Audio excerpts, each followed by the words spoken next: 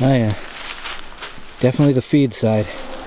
So, myself and Dame are on a piece of property that we've actually been working most of the summer on the SD channel. And it's huge.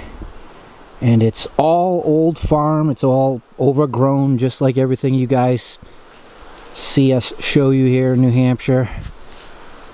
But we're looking for a place somewhere in here. On the 1892 map, you found a name, a square, somewhere back here. Yep. One of the days out digging, you found 20 feet of wall. Yep. And then another day, we found another odd stretch of wall back there. Somebody was out there, probably a cabin site, but boy, we put miles in, and I looked. We've been out here 8 weeks. We've got 9 holes established. Yeah. It's pretty wild, but today we just want to come out and look around, take our time, see if we can find anything. Because essentially what we're dealing with is the wall right here you saw coming in is the edge wall of 150 acres of basically, you know, an ocean of vegetation. but moderately good farmland back in the day. Right. It's not too much this, not too much that. But finding a footprint of, say, 30 by 30 in 150 acres. Either way, let's go. We're gonna have fun.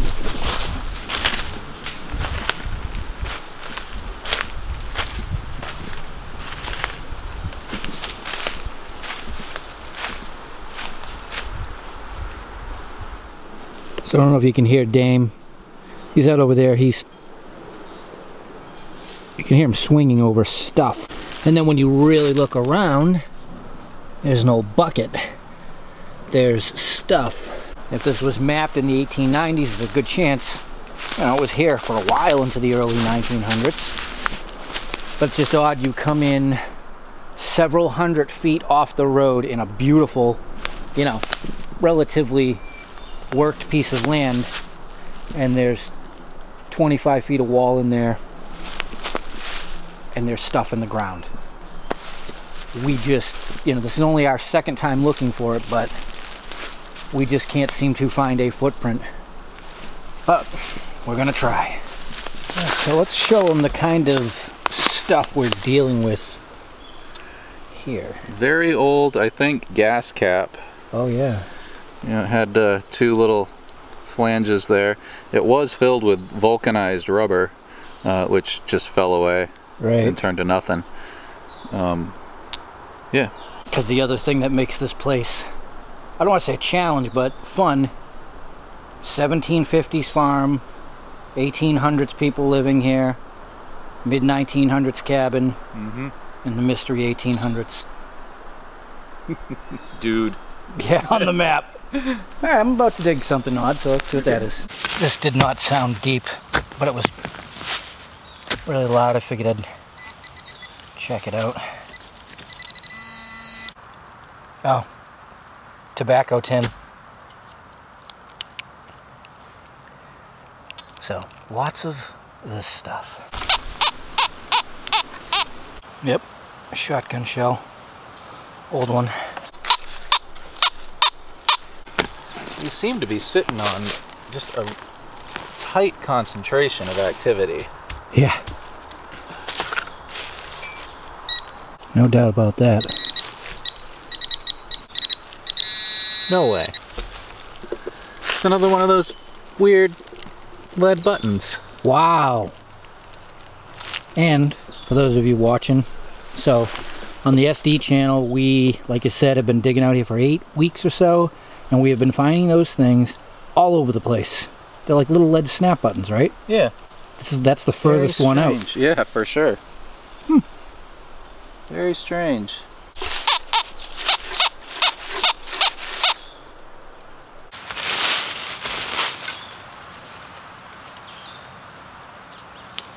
Oh, wow. I have to go far for that. It is a piece of leather with a rivet in it, but it's not like the very old ones that we normally dig. Huh. Might be more where that came from. Yep. Oh, 2. Check again.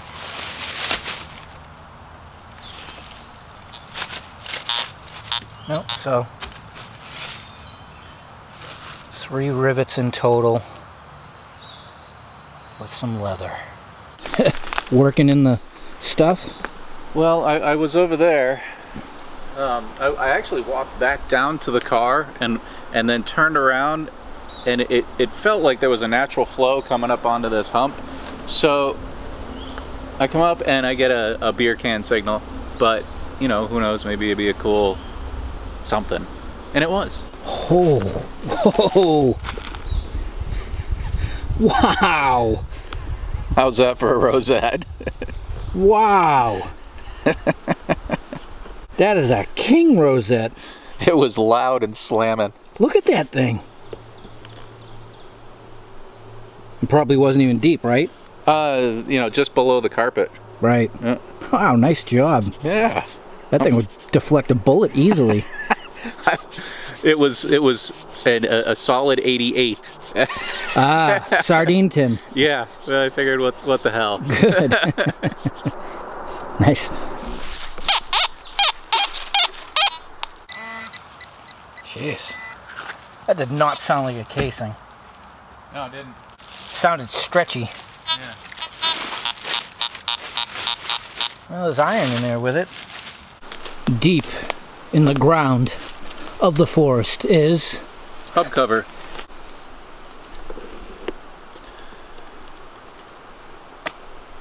Yeah, I heard that from way off. Oh yeah. Well, this is another scattering of noise in this open few feet. Right. All right. Yep, keep plucking them.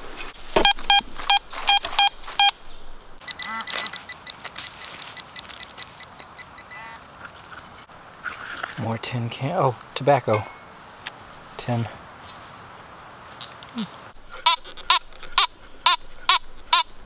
Oh, look at that plug. What is that? Whoa. Well, that's a fancy thing. That is a fancy thing. It's got things on it. So what does it say? Patent September 27, 92. It's got to be 1892. What a strange thing. Yeah, I mean that was 6-7 inches deep. Yeah. Huh. Just weird stuff out here. Yeah. Well, it does match up with that 1892 map. Spot on. Weird. Wow. All right. Well, I didn't film the signal because it sounded like stove parts, and yeah, it ended up being stove parts, or part of a stove. No doubt about that. Whoa! Yeah. That was an incidental. I was gonna put my bag down and I dropped my shovel straight down. No, sir, you heard clink? And it went clink. Colonel Clink, wow. So, preserve jar topper. Yeah. Wow, that's cool. Yeah. I figured I'd dig it. Yeah.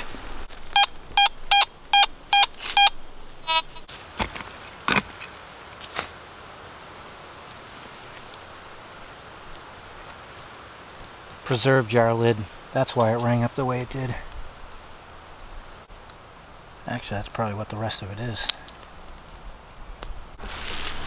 Wow, look at that. You rarely ever find glass with the lantern stuff.